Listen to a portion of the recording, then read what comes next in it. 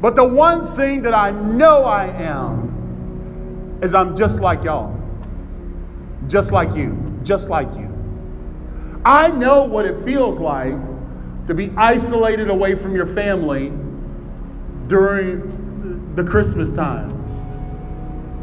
1988, I was living on the streets of Cleveland as an 11-year-old kid.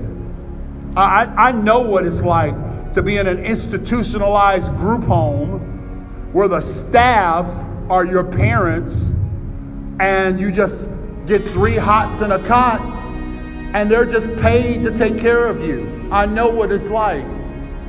I know what it's like for nobody to show up on Christmas or no cards to come into the mail. I know what it's like to not have any decorations up on the walls. And I also know what it feels like to wonder if anybody even cares. And I bet you some of you feel that way, don't you?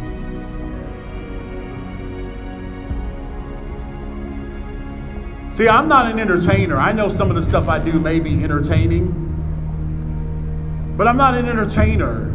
Like, this is life and death to me. I'm not a perfect human. In fact, I'm just as flawed as anybody else.